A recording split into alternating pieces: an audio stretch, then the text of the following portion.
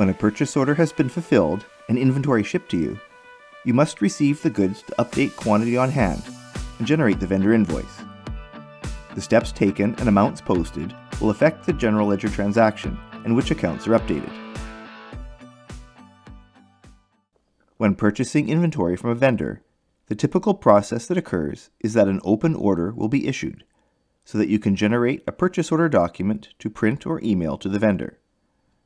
This reveals a receive quantity column on the details grid in preparation for when the goods are delivered to you. You can use the receiving button to set all received quantities equal to what was ordered or what remains to be shipped, or reset all back to 0. Quantities can also be entered manually, which you will need to do when partially receiving the ordered quantity instead of the full amount. If a received item has barcodes available to scan, either a UPC code or a label with the part number or serial number, you can set the received quantity in 2 other ways. The Scan Items button opens a small screen that recognizes scanning activity. When a barcode with appropriate information is scanned, this increments the received quantity by 1. If you first enter a multiplier prior to scanning, then you can increment that quantity value instead of just 1. The other way to scan received items is from the Receive Order tab, which is not active when a purchase order has the open status. This screen has a condensed view of the details and indicates which items have not yet been received in full, with the order quantity displayed in red font. When starting entry, you might want to initialize the received values by clicking the 0 quantity button. Then you can scan the same kind of barcodes from this screen, receiving the quantity value entered here. Or you can manually enter received quantity values on the grid, or make corrections. When an item is fully received, the order quantity font color turns to black. If an inventory item supports serial or lot numbers, values are connected to the received quantity and must be entered prior to posting. When such an item is highlighted, the Serial Numbers button is active. Entering the received quantity will automatically pop the serial numbers screen for you to enter the appropriate serial or lot numbers to match the quantity. Saved serial numbers are displayed in the details area. Similarly, scanning a barcode associated with a serialized item will also open the screen. There are a few other considerations prior to committing an inventory receipt. Enter the receive date to indicate not only when the goods were received, but also to set the transaction date for accounting. If there are any labels you need to print, either to affix to inventory, or bins, or shelves, you can choose the number to print for each item and the reports for determining which labels you want. And if there are any duty or freight charges associated with the received inventory, ensure that they are entered either on the items or in the purchase footer. The vendor freight amount is what you know this vendor is charging you for the shipment. Landed duty and freight are only approximate amounts that will be charged to you at a later time by a third party.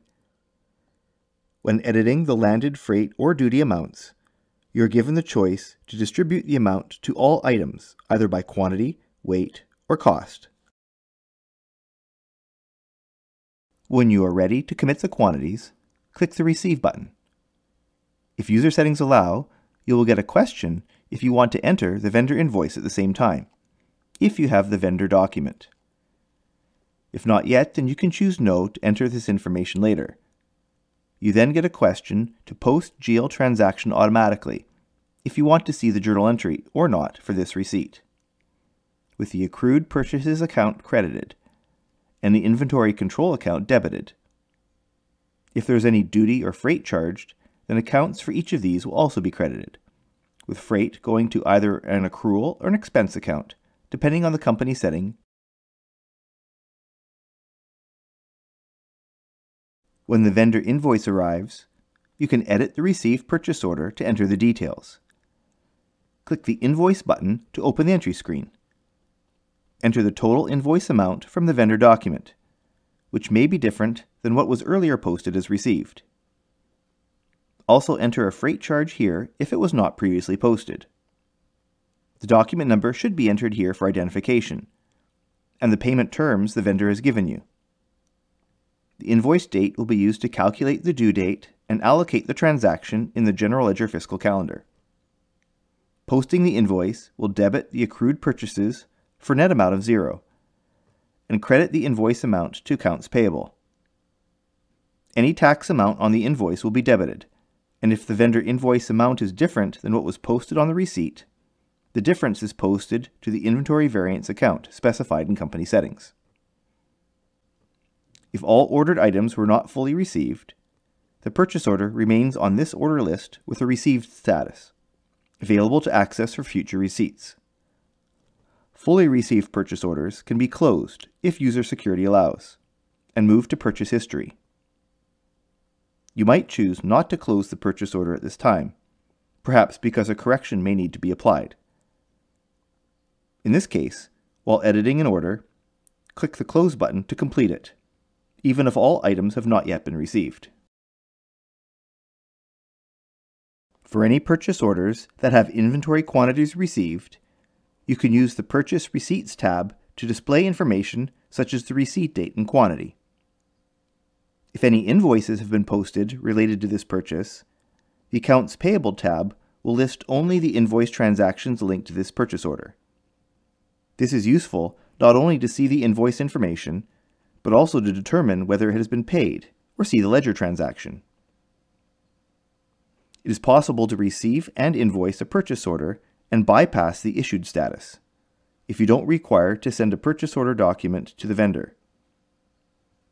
When an open order is edited, you can click the Receive button to start the receiving and invoice process, with all inventory received quantities equal to the full order quantity. If you would like more information about Spire Accounting, access the link in the description below to our homepage. Read the online manual help for additional assistance. Watch more videos from this playlist, and subscribe to the Spire YouTube channel. Thanks for watching.